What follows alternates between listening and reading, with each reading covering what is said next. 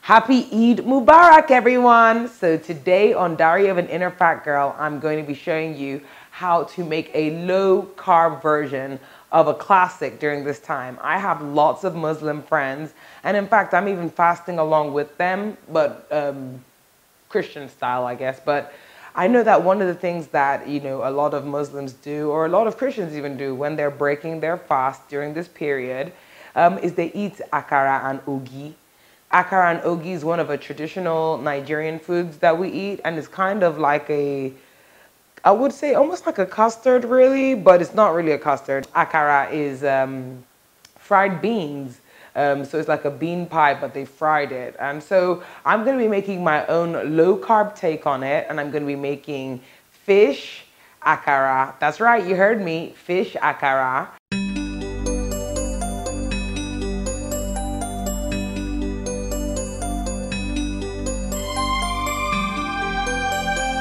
And then I'm going to be making some homemade custard.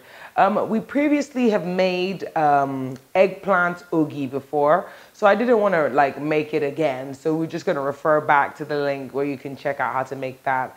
You can also make cauliflower ogi, which is another option that you could try out. And it's basically made the same way the eggplant ogi is made. So anyway, today we're going to be making fish akara and homemade custard. Everything's going to be low carb and sugar free. So this is going to be a great option for those people who are fasting but are still trying to watch their weight. So let's get started. The first thing I'm going to do is introduce to you all the ingredients that we're going to be using. I'm going to start off by cooking the akara, and then we'll move on to the custard afterwards. So this is just the ingredients for the akara. The first ingredients we're going to be using is croaker. As you can see, I've not used too much. I've actually just probably cut up one medium-sized fish into 4 slices. We have 3 eggs, and we're not necessarily going to use all 3, and I'll explain as the recipe goes on. We have chili pepper. We have ginger powder. We have garlic powder. We've got a mix of Southwestern spicy, all-purpose seasoning, which I've mixed together myself. It's basically my replacement of Maggi, and you don't have to, and it has no sugar in it, so that's great as well. So that's what we've got here. And then we have our sea salt. So the first step of this process is to, first of all, parboil your fish. First things first, we're going to add a little bit of water into the pan.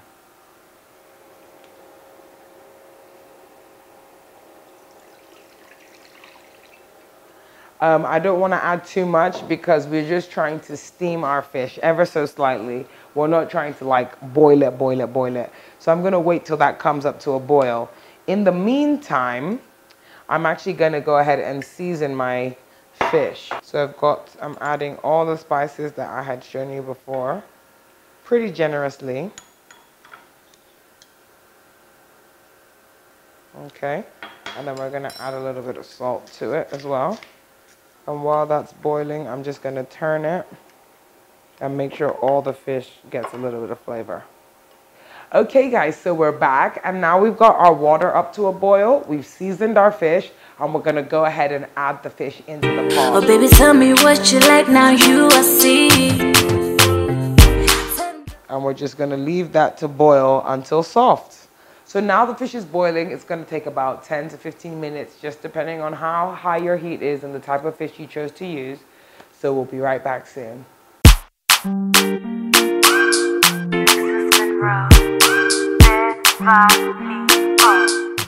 So welcome back, and now I have gone ahead and put our boiled fish into the food processor.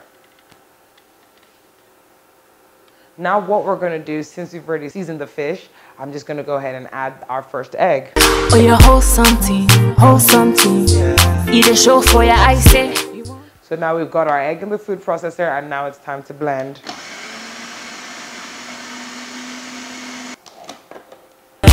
I just wanna die for you, die with you, kill for you, fight for you. Okay, so we're back, and we have shown you the consistency of our akara mix. It is beautiful, it's nice, and it looks just like the original. So we're gonna get started. Okay, and so what we've done now is we've got our oil in our pan, and I'm using coconut oil, and I'm using a little bit more than I would normally use just because I am trying to fry it. So here goes nothing. So Felix, I'll hold the bowl for you. You start. Oh, you are the only answer to all of my questions. Okay, so we're back, and our akara is currently frying. It's turning out fantastic. I would control the heat. You don't want it too hot, but at the same time, you want it hot enough. When frying, one of the tips that I use is that I don't let any of my food immerse, meaning that I don't want oil to cover the top or the bottom of my food, because that way the oil gets in so much more. I pan fry, so I'll fry the bottom and flip and fry the top. It allows the food to cook properly from within without oil having to get all the way into it. So that's exactly what we're doing here.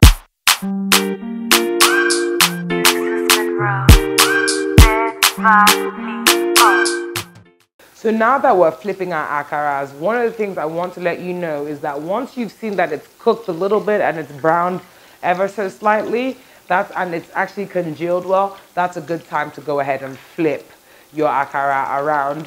You'll see in the video that I've zoomed in to show you how to do that. The reason being is that you want both sides of your akara to cook equally, and you want them to cook at the same time.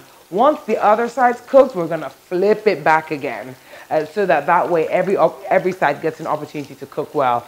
It smells absolutely delicious in here. I'm super excited about this recipe. It's so easy. It's quite affordable because you can use any fish that you want, and it tastes delicious.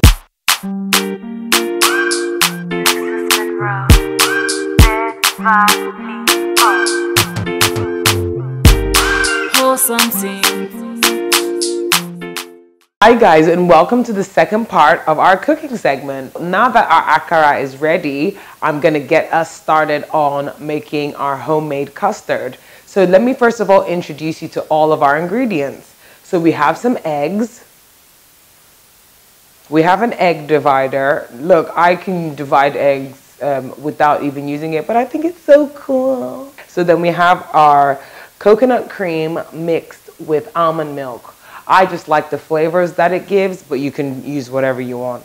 I have some stevia drops. It's a vanilla sweetener, something different from the sugar, along with some vanilla extract mixed together. Finally, you guys, I'm so excited about this because I just found it recently. At Ebano in Lekki, those of us who live in Lekki, they sell these like different like sweet flavorings. So they have vanilla, banana, coconut, and guess what I found? Condensed milk. And the reason I'm so excited about this is because one of the things I miss most about custard, one of the things I miss most about like Quaker oats and things like that is the creamy milk, because it's just so fattening. It's just so, it can just take a meal that's, you know, maybe 300-400 calories and make it 800 calories just with the condiments.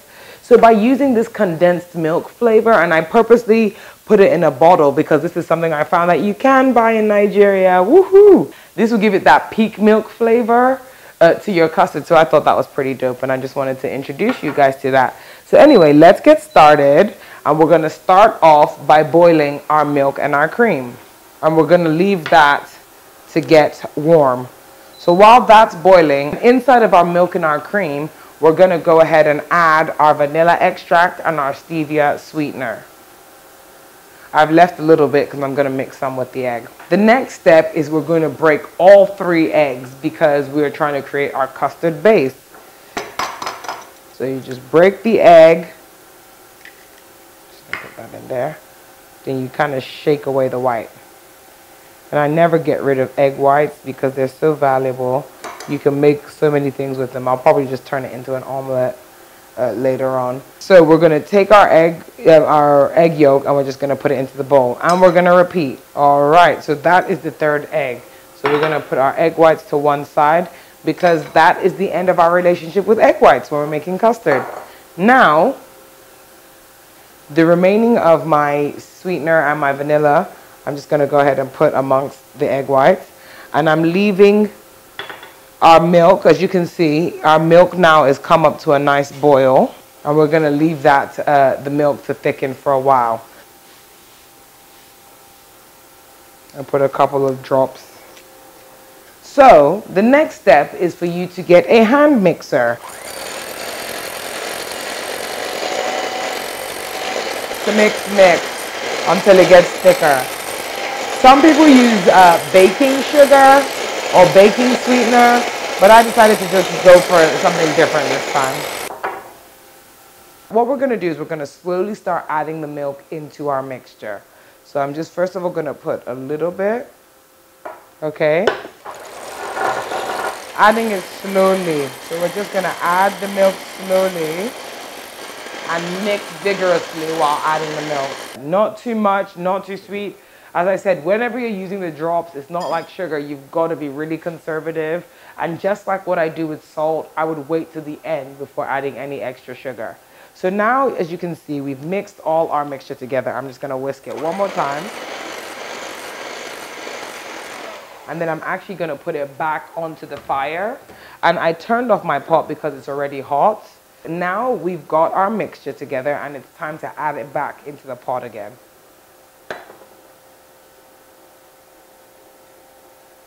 I'm just gonna start stirring slowly. So now what we're gonna do is we're just gonna keep the heat on pretty low and we're just gonna stir it until it gets thicker.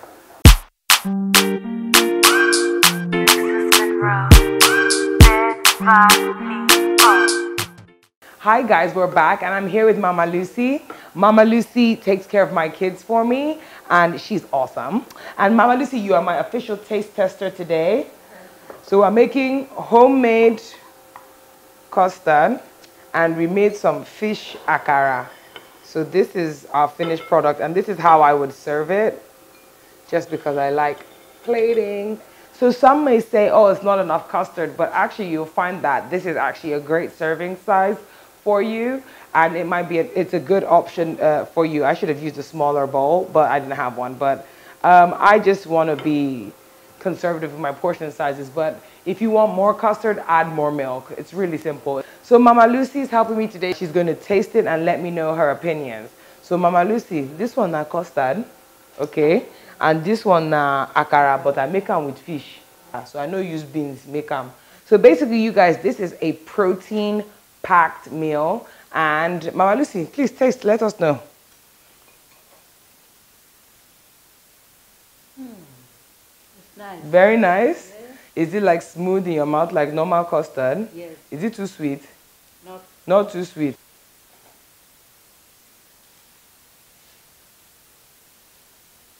nice. Does it remind you of akara somehow, or it tastes different? No. It's good? It's okay. You guys, is Mama Lucy approved? So we just want to wish you happy Eid Mubarak. And we want to thank you so much for tuning in. Please subscribe. Please follow us on Instagram. Please follow us on Snapchat, Life of Rona. And to find out more healthy recipes. So those who are fasting, those who aren't, this is a great recipe to make for your friend or a significant other who is still trying to participate in the festivities but not gain too much weight. Thank you. Have a great day. Stay blessed. And remember, your body is a temple of God.